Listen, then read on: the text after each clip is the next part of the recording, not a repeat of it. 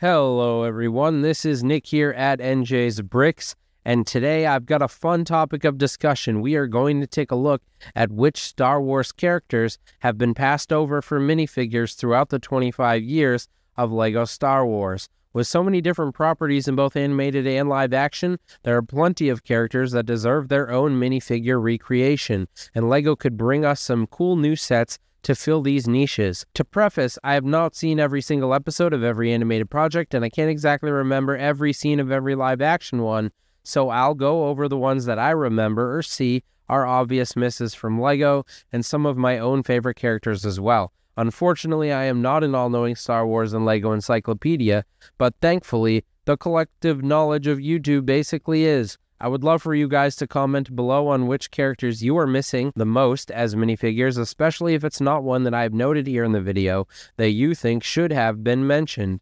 Remember to like and subscribe below if you enjoyed this content. I will probably be doing a video on missing characters from the Marvel Cinematic Universe and perhaps another on Harry Potter characters. Despite these themes having been around for a long time, LEGO has a lot more retreads or remakes of characters and has still let a number of niche and sometimes not so niche characters fall through the cracks, so let's take a look. Here are 15 LEGO Star Wars minifigures that they need to make in no particular order. We're going to kick things off with Galen Erso. It is kind of insane that a central figure of an entire film, whose name is spoken aloud dozens of times in that film, has yet to become a LEGO minifigure, but it is true. Of Rogue One fame, Galen is the creator of the Death Star's weapon and subsequently its flaw that will allow the rebels to destroy it. His daughter and the main character of Jyn of course exists, but they never released a set containing Galen. While he is certainly discussed much more than he actually appears on screen, you would think they would have found a way to get him into a polybag or even an advent calendar. I would take any type of accessible product that could give us a Galen Erso minifigure. Also of note, Mads Mikkelsen has so far been snubbed of multiple opportunities to have popular characters turned into minifigures, and you will see him show up in future videos of this nature. His brother Lars, on the other hand, is represented by one of the most expensive traditional release minifigures in all of Star Wars, with Grand Admiral Thrawn. Next is Melshi. Melshi has now appeared in multiple Star Wars properties with the release of the Disney Plus series Andor. Although he died at the Battle of Scarif in Rogue One, fans were excited to see the origins of the character when he popped back up in Andor as a prison inmate alongside Cassian on Narkina 5. Melshi's role in Cassian's escape from the prison and what we know will be his future joining the Rebellion in tandem embeds him as a critical figure of early Rebellion success. His sacrifice for the Rebellion warrants eternal glory in minifigure form. Next up, I have Kino Loy. Most Star Wars fans I know departed their viewing of Andor with awe and amazement at the character of Kino Loy and his wonderful portrayal by Andy Serkis. His presence, emotion, and delivery of Tony Gilroy's superb dialogue are amongst the upper echelons of Star Wars acting. I know that Andy would love to have another minifigure to add to his precious collection that already includes Gollum, Ulysses Klaue from the MCU, Alfred Pennyworth from The Batman, and Snoke from this same universe. Next, I have Shmi Skywalker. It is nothing short of disrespectful that the Virgin Mary figure of the Star Wars universe has yet to receive her own minifigure. 25 years on, and all we will ever have to remember her by are the coarse sands of Tatooine. I would expect that we'd get a release of this minifigure in some sort of polybag type product or as a gift with purchase, much in the way we received the new Aunt Beru minifigure in the Lars Family Homestead Kitchen GWP. It is hard to imagine her fitting into the overall narrative of a larger set, but a smaller, more niche set such as this may be appropriate to make this one happen. Next up, I want Boss Nass. The revered leader of the Gungans during the invasion of Naboo, Boss Nass has yet to find himself rewarded by LEGO for his courageous efforts. He is a pretty memorable character from the movie and was praised by both the Gungans and the greater Naboo for making the alliance that successfully countered the invasion. He would be really fun to get in big fig form, perhaps some kind of set based around the invasion negotiations. This would give them a good excuse to give us another Queen Amidala minifigure for those of us unable to get the very expensive original from Gungan Sub Set 9499. This is the type of set I would petition for LEGO to make if they ever revisited The Phantom Menace for some fresh ideas. I have always liked to see them give their take on scenes or concepts that are new to LEGO, rather than revisiting the same ships and vehicles for the 5th time. Next on my list is Depa Billaba, first appearing in The Phantom Menace. Jedi Master Depa Billaba re-entered the consciousness of Star Wars fans during the opening sequences of Season 1 of The Bad Batch. Master to Padawan Caleb Dume, Depa Billaba was savagely gunned down by her clone battalion while creating an opportunity for young Caleb to escape. Billaba served on the Jedi Council during its final years before the execution of Order 66, and was originally herself trained by Mace Windu. While we don't see a ton of her on screen, she is still very influential as an ancillary presence to other characters we love, most notably Kanan Jarrus of Star Wars Rebels, who was forced to change his name from Caleb Dume after the escape of Order 66. Next, I have Yaddle. There are just 3, count them, 3 characters of this species in official Star Wars canon, and you're telling me we still don't have a Yaddle minifigure? She is nearly 500 years old and a Jedi Master herself. Yaddle belonged to the same species as Yoda and Grogu, all of which we know to be extremely Force-sensitive. Yaddle eventually became a member of the Jedi High Council and passed away in year 32 before the Battle of Yavin, the same year as the invasion of Naboo, aka during the Phantom Menace. We don't really get much Yaddle on screen across the universe, but the character has been covered much more extensively in Legends canon, as far as I understand it, and I am sure fans everywhere would love to see this minifigure. Next up, I'm going to mention a couple of droids. First here is AP5.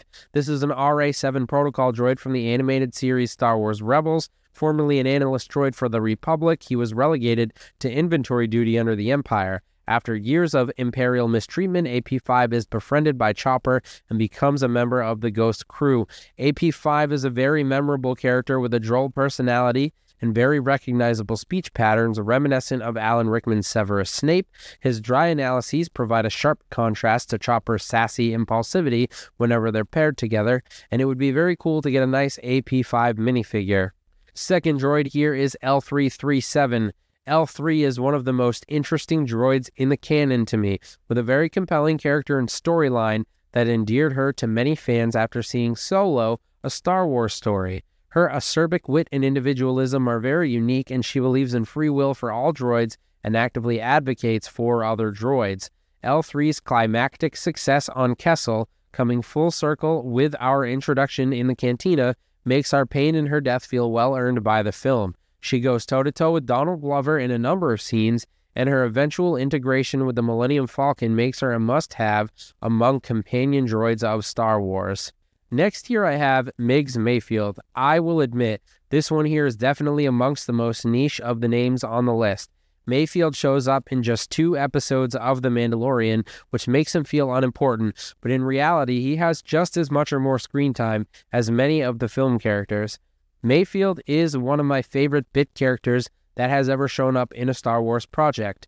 I love Bill Burr, and I actually think that he brings something really truthful and honest to the character that makes Mayfield very real to me, despite the fact that you're listening to a Boston accent in a galaxy far, far away. His evisceration of the Imperial officer who waxed poetic about Operation Cinder was an excellent character moment. It emotionally and linguistically articulates what many galactic citizens and viewers at home feel about the Empire. I was really hoping to see him show up in Season 3, and I hope it's not off the table for the future. Cobb Vanth. Cobb Vanth is another somewhat niche character that originated on Disney+, but now he has appeared in multiple projects and he could still appear in future projects. Vanth originally teams up with Din Djarin to kill the Krayt Dragon in Season 2 of The Mandalorian, and later returns to confront Cad Bane and the Pikes as they seek to take control of Tatooine in the Book of Boba Fett. He is portrayed by the infinitely charming Timothy Olyphant, running his own version of the titular character's classic outlaw with a moral code archetype. Cobb Vanth is a fan favorite and I'm sure would be a welcome addition to many Star Wars minifigure collections. Here is one I gotta have. It's Black Chrysanthemum Man, another follow-up from the Book of Boba Fett. My understanding is that Chrysanthemum had a lengthy history in the Legends canon long before ever appearing on the Disney Plus screen. He is a black-furred Wookiee, very cool-looking, Chrysanthemum is a bounty hunter that was frequently employed by Jabba the Hutt and then subsequently Jabba's cousins, the twins. Chrysanthemum is actually hired to assassinate Boba Fett, but is thwarted and eventually hired to work for Boba during the Pike's invasion of Tatooine. Chrysanthemum is another unique fan favorite character that would make a great minifigure, a new Wookiee that would be super cool. Literally, any Pike is next on my list, any Pike. The Pikes were very prominent plot figures in multiple Star Wars projects now, including Solo, a Star Wars story, and the Book of Boba Fett. They've also showed up in the animated universe and been named in conversation elsewhere. The Pikes have a pretty cool design, if not always consistent, and it would be very nice to get a Pike, any Pike, in minifigure form. None of them are really named or individualized like the Tuskens, so just give us a Pike Smuggler or a Pike Enforcer minifigure and be done with it. Getting near the end of the list here, we have Enoch. It may be a bit unfair to name a character so recently introduced, but Enoch has to be hands down the coolest looking stormtrooper there ever was. Appearing at Grand Admiral Thrawn's side in the Disney Plus series Ahsoka, fan theories began flooding the internet as to the nature of this mysterious stormtrooper. There is a lot of entendre behind the meaning and the name and the gold mask that I won't get into here, but Enoch is a super cool and unique character that we will almost certainly get as a minifigure at some point in time. I would put money on it being the most likely figure from this list to be actualized in real life. Lastly on the list here, we have Babu Frick. When you really think about it, it is completely egregious that we have not seen a Babu Frick minifigure at this point. For one, the character is among the most toyetic in Star Wars history and was almost certainly designed to be a cute little guy that sells toys. And for two, he has shown up in multiple projects at this point, in both the sequel trilogy closer, The Rise of Skywalker, and again in the most recent season of The Mandalorian. Babu's antics immediately cemented him among fan-favorite funny guys, and the reappearance of the Anzellans in Mando Season 3 was widely enjoyed, most especially their interactions with Grogu. Give us the Babu Frick minifigure, you cowards. So these here are 15 characters that I would really love to see them make into minifigures, but who did I miss?